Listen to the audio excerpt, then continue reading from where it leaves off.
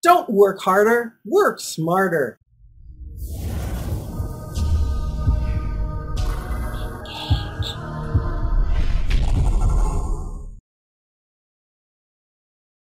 Hey everybody, this is Ray Stendall, publisher of Customer Engagement Magazine and the author of the Customer Engagement Manifesto. I'm so happy you're with us and as part of this important video series. In this video, you're going to discover why, according to Deming, it's more important to focus on statistical analysis of results achieved than to look at numerical results in absolute on their own. So this principle is all about eliminating work standards and numerical quotas. I have to be honest with you, there's a portion of me here which is not exactly on the same page with Deming. I think there is a lot of what he's saying is important, but there's a part that I don't quite totally agree with. So we're going to talk about that too in this video. So first, let's focus on what it is that I do agree with what he's saying here. Well, when we think about the production of products and services to an end customer, if we are only concerned with, from a manufacturing standpoint, with the output, the number of widgets produced in an hour, in a shift, in a workday, and that becomes our central focus, the effect of our work, the quote-unquote results, and focus only on the quantifiable aspect in terms of numbers produced, then that really does us a disservice, because now there's a lot of pressure on the team to produce that numerical output, and that then starts to overshadow the quality of the output. So it's important to realize that in some circumstances and in some days, your quantity will be lower than expected, but the quality should always be what's expected. And if it's not, then we need to look at the systems, the processes, and the methodologies that are used to drive that quality so that it can be improved. So on that side of the equation, I agree.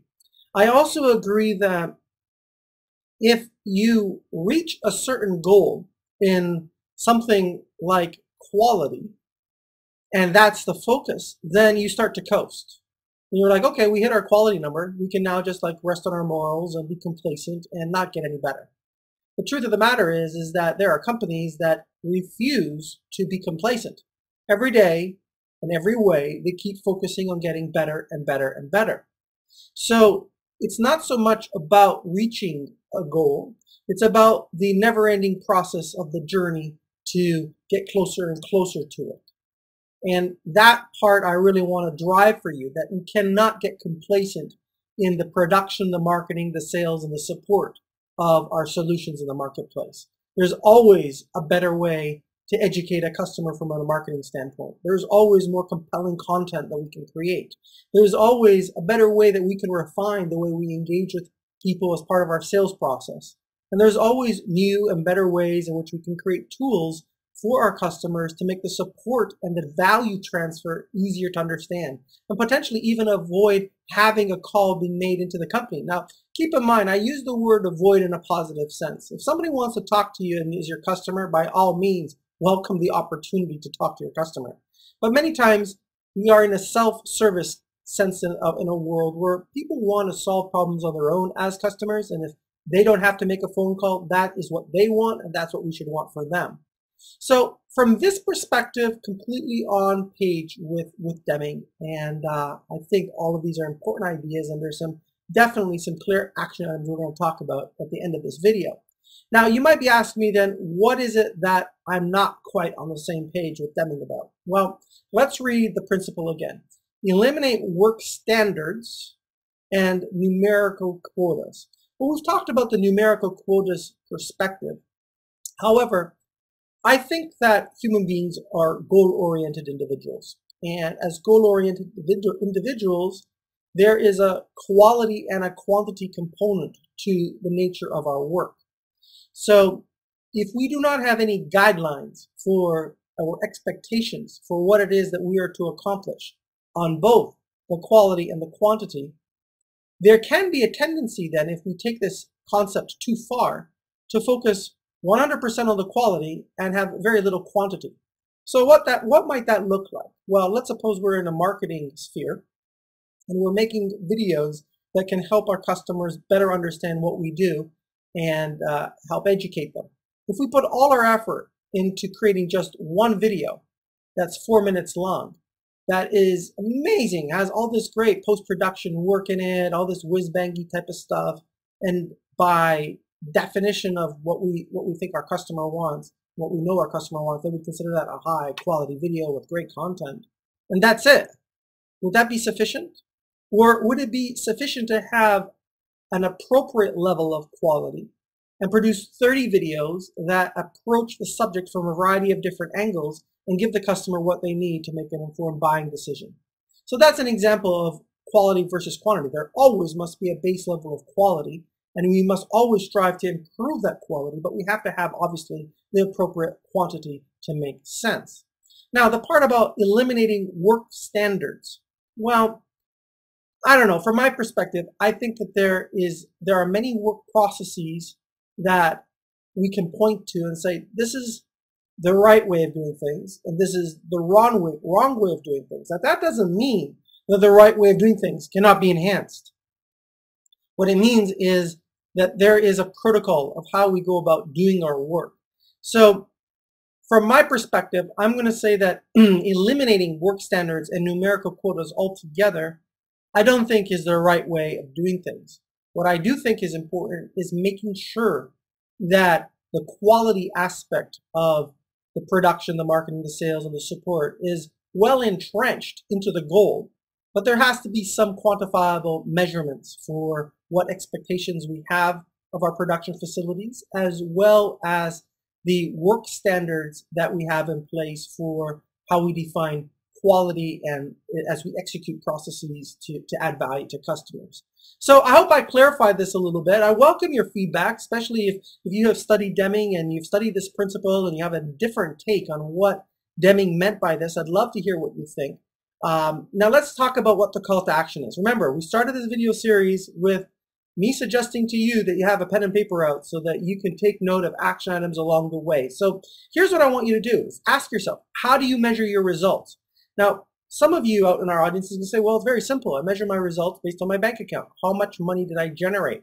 That's one measurement, absolutely.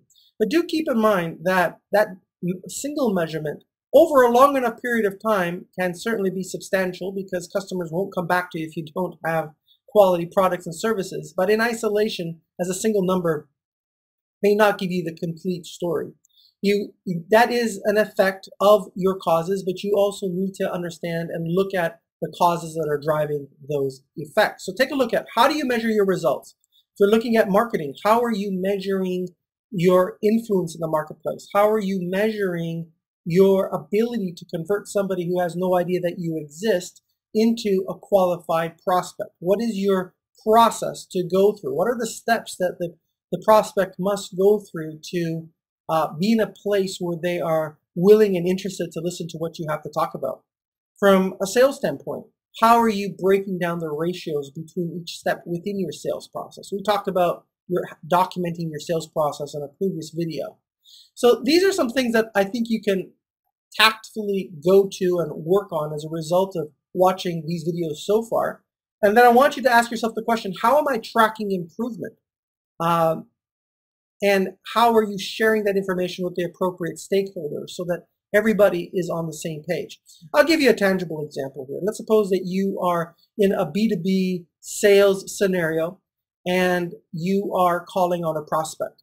You should have a pretty good idea of how many times you need to visit a prospect and how many people you need to talk to in order to go from somebody who you have a first encounter with to somebody who is willing to purchase your solution. You should have a pretty good idea of what that benchmark looks like, so you understand what the inputs are required to generate an output.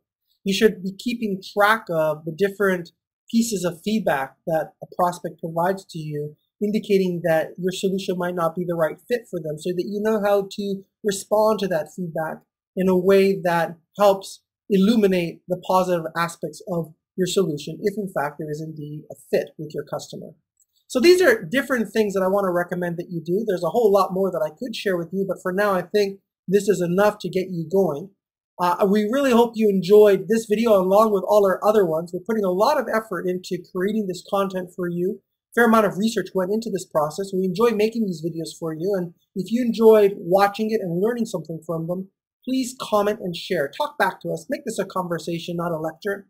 And do your best to share the message, because the more that we can get people in different organizations to hear this message and start to challenge the way they do business, the more we can really take hold of and owning the process of improving our businesses and the economy at large. So please comment and share. And in our next video, we're going to go over the 12th of the 14th principles, which is permit pride of workmanship. So I look forward to seeing you in the next video. Until then, this is Ray Stendall signing off.